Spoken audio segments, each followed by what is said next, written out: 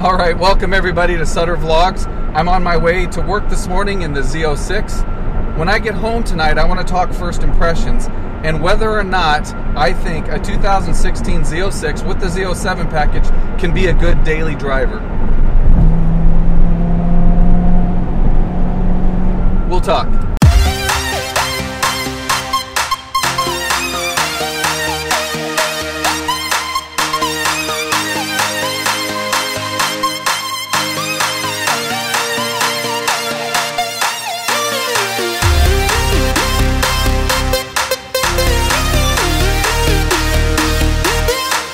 All right, everybody, I'm home from work.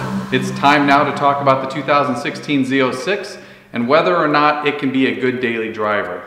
Well, I need to start out just by saying, for me, it's a great daily driver. After having owned the car for 2 full months and putting on over 1,000 miles of commuting to work, driving to the grocery store, even taking it on short road trips or weekend cruises when the weather was nice, it has completely surpassed all my expectations, and it has dispelled all of the concerns that I had about this car prior to buying it.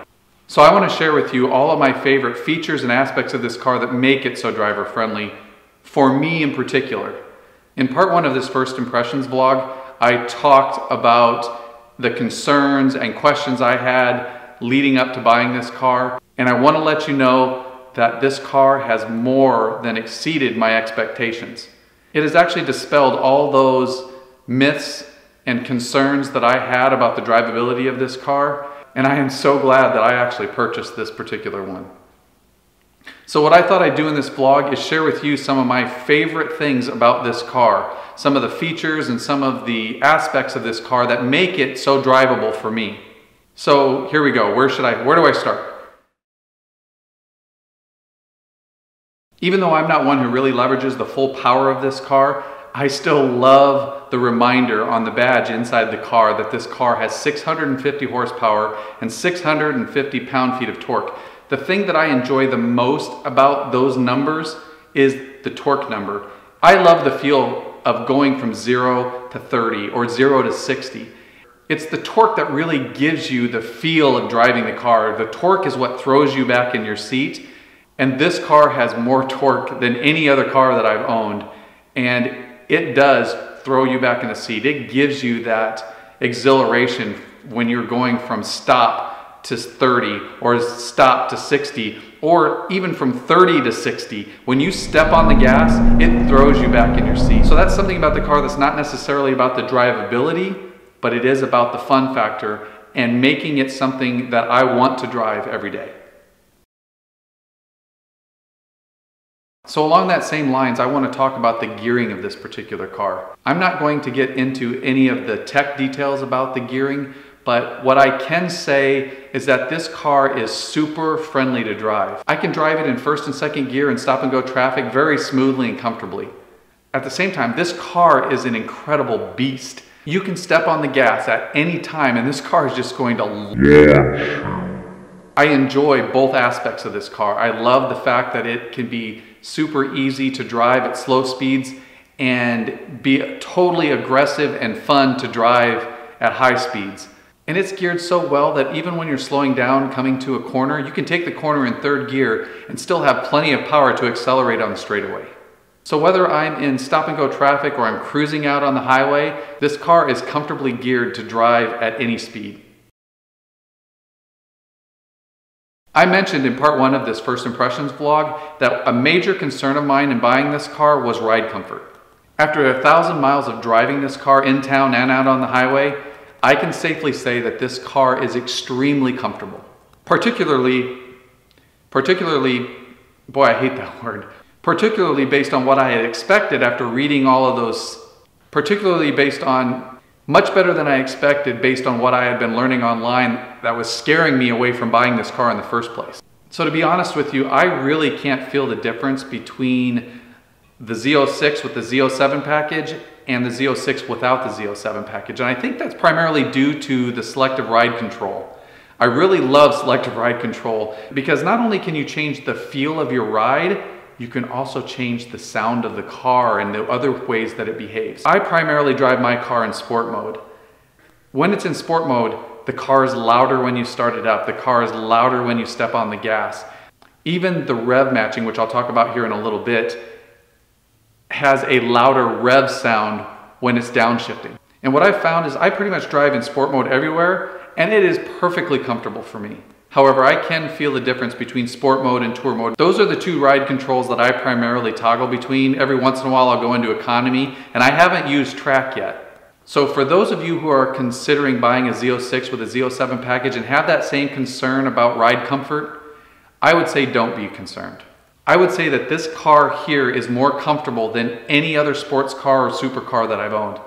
I don't hesitate to drive it anywhere, whether that's just across town or on a long road trip. All right, so now I want to talk about competition seats. So first of all, I really wanted the competition seats primarily because I just love the looks of them. And so for me, in many cases, my decisions are made on the appearance factor of the car. But with the competition seats, I was reading that they were a lot less comfortable than the GT seats. Now I've driven cars with the GT seats, and obviously I have the competition seats in this car, and I can't say that one seat is more comfortable than the other.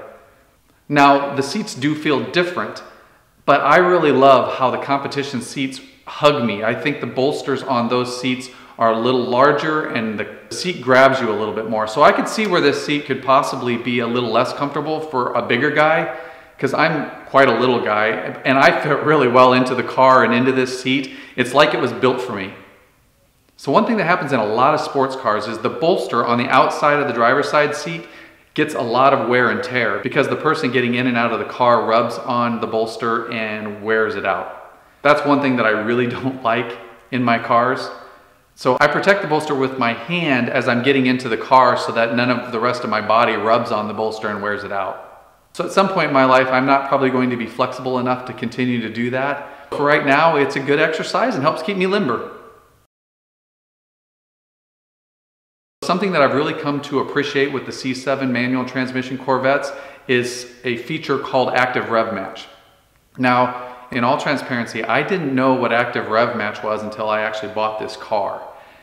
So I started doing some research online to find out what rev matching was all about, and I discovered that rev matching is just another term for heel-toe downshifting. So my understanding of heel-toe downshifting is that it is a practice that helps maintain maximum performance of a car when it is being tracked or raced. So I've been finding that there's a lot of mixed emotions on how important this practice is in driving a manual transmission car. Some people say that this is a practice that should be done all the time to save on excessive wear on the clutch or even the transmission, while others say that they've never done it their whole lives and have got 200,000 miles out of a transmission. So I really don't know whether it's the right thing to do or not. I do know that it's really easy to put into practice on the C7 Z06, so I figure why not? So as I mentioned earlier, the sound of the car is a big part of the experience for me. That's my favorite part about rev matching. Not that it's going to give me better performance on the track, because I'm really not planning on tracking my car, but I love the sound of the car when it downshifts. So as you downshift the car, the active rev match feature automatically gives the car just a little bit of gas to keep your RPMs up, and that gives just a really cool growl out of the exhaust. My favorite thing. So for those of you who are not aware of this feature, here's how it works. If you have the M7 or manual 7-speed transmission, simply tapping one of the paddle shifters will activate the active rev match feature. The gear selector then on the display will change to a yellow color to indicate when active rev match is on. So in summary of all that, the active rev match feature is designed to maintain a smoother ride during downshift events, which in turn is another feature of the C7 Corvette that makes it a good daily driver. So now I want to talk about clearance. Clearance is always an issue with sports cars and supercars. I used to own a ZR1 Corvette, and I have to say that clearance was definitely an issue with that car. I had to be very cognizant of dips and speed bumps with that car, and I would take the long way around neighborhoods if I knew that those neighborhoods had speed bumps in them. I have to say that I am extremely impressed with the clearance on the stock ride height for a Z06. I considered lowering my car. I know a lot of you have lowered them 1 to 2 inches, and the car looks amazing when it's lowered that much.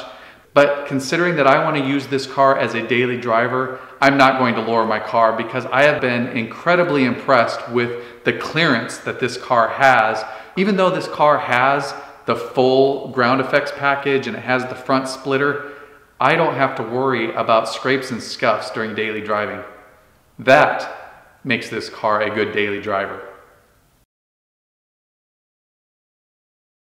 Something else that I didn't know about this car until after I had it was what I'm going to call a warm-up feature. There's an RPM warning indicator that appears on the digital readout. It's a yellow and red indicator that surrounds the speedometer on the digital dash. Now I understand that this indicator is a reminder not to exceed the 4,000 RPMs as per break-in recommendations, but I also noticed that after the car is broken in, this indicator, this warning indicator, still appears on the car when it is not warmed up yet. As you drive the car and the car gets warmed up, this indicator gradually disappears. So when this warning indicator is showing and you exceed the highlighted RPMs, a yellow glow will circle around the speedometer on your digital dash, alerting you to the danger of excessive revving when the car isn't warmed up properly. And I think that's pretty cool. It's something there to help protect my car from me. All right, so this next feature is really, really cool. So this is something that I had in my R8 and is one of the biggest things that I missed after getting rid of that car. And I didn't even know that the C7 Z06 had this until after I bought the car, so it was a pleasant surprise for me. And what I'm talking about is something called Hill Start Assist. Hill Start Assist is actually just an anti-rollback feature. So as you drive a manual transmission car, whether you're facing uphill or downhill,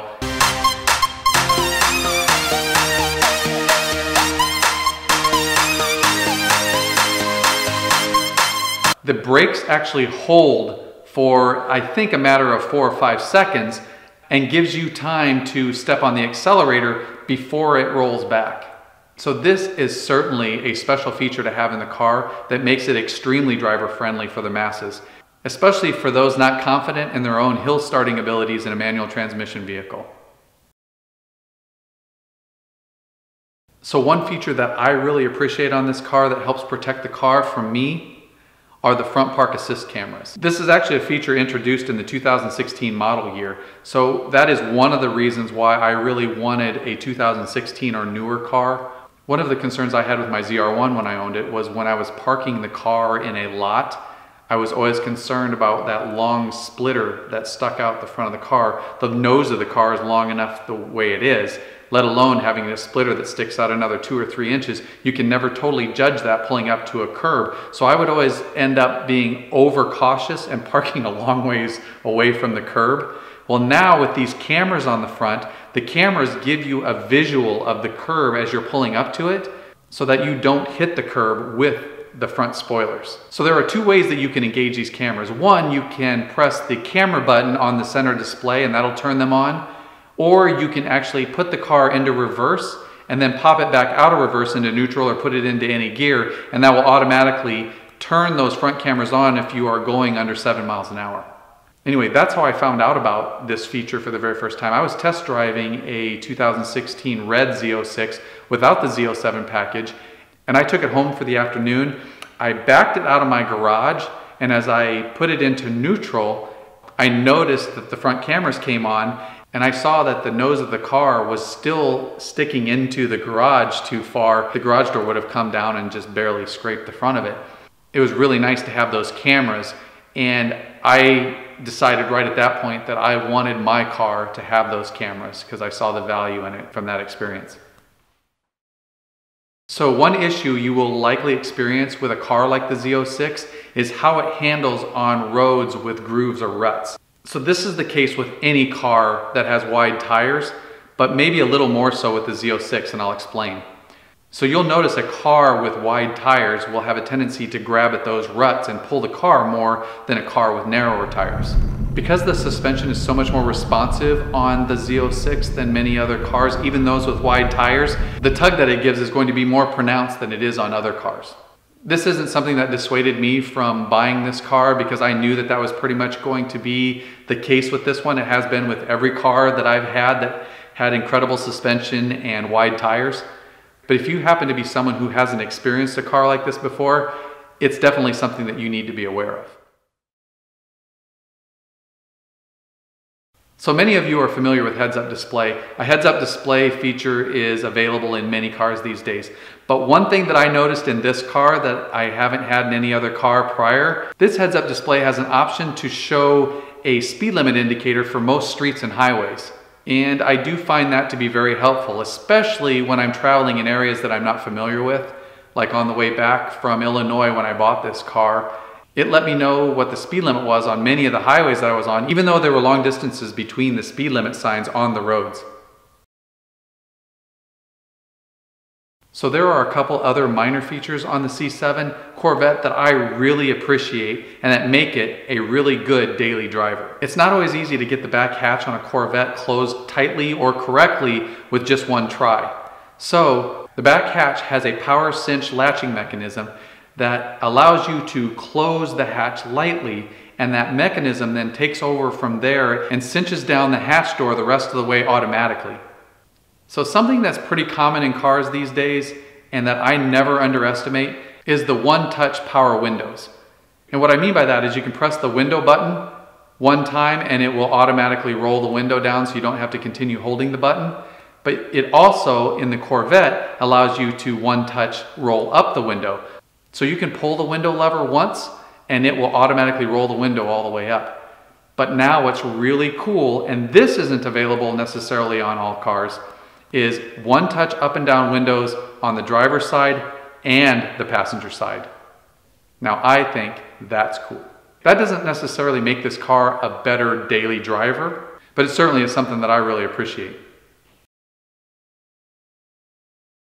Okay, so there's one more thing that I want to share with you in this vlog. Now this is something that doesn't necessarily lend to the drivability of the car, but it definitely lends to the fact that if you're using this car as a daily driver, it's something that you should be aware of. Now, I'm a little perplexed by it, but I'm going to show you now. There are little pebbles lodged under the spoiler on the rear deck, and I have no idea how they got there. Well, I do have some idea. We're just coming out of wintertime here in Nebraska. The street sweeper hasn't come through to clean up the gravel that was put down by the county to protect against icy roads. And there hasn't been any heavy rains yet to wash any of that away. So there is a lot of gravel out on the roads, and I can hear it clamoring up under the wheel wells. I cringe a little bit every time I hear that, but I figure I drive slowly, I'm taking care. But how did I get gravel lodged up under the spoiler? That one is perplexing to me. So those pebbles are lodged in there pretty darn good. It's going to take some effort to get those out. And I think I have just the right tool for it. A wire bristled brush. This baby should be able to dig them out of there. I'm not going to do that. I'm not that stupid. How many of you cringed? I wouldn't think of using a wire bristled brush on the paint of that car. I'm going to use a flathead screwdriver. Yeah, psych again. I'm actually going to start with this once I find the hose and extensions. Alright, so I guess that's it. Those are my first impressions of the 2016 Z06 with the Z07 package. So if I had to sum it all up, I would say that this car combines amazing styling, both interior and exterior, and incredible supercar performance with everyday drivability. So I thank you guys for watching, and until next time,